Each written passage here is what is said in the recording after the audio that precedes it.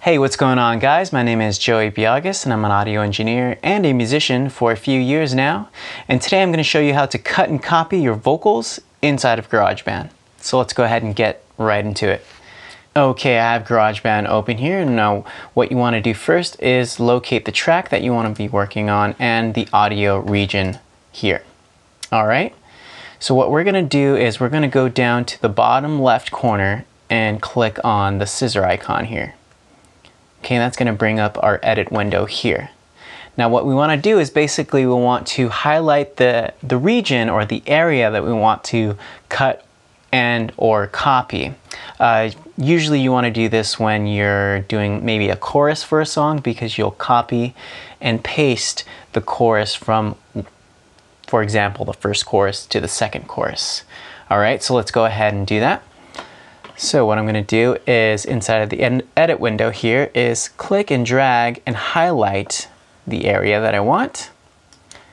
And then I can go up to edit in the top menu, go down to either cut or copy, whichever one that you want to do. Of course, if you cut, it's going to delete it. So it's going to delete it but also copy it at the same time. So let's choose that. Now see how that went away right here? I'm gonna Apple Z and undo that just for now. And I'm gonna have to go back down and click and highlight this one more time. But I cruise up to edit. Let's do copy this time because we do want to keep it there. And let's say that our second chorus is on the 5th measure.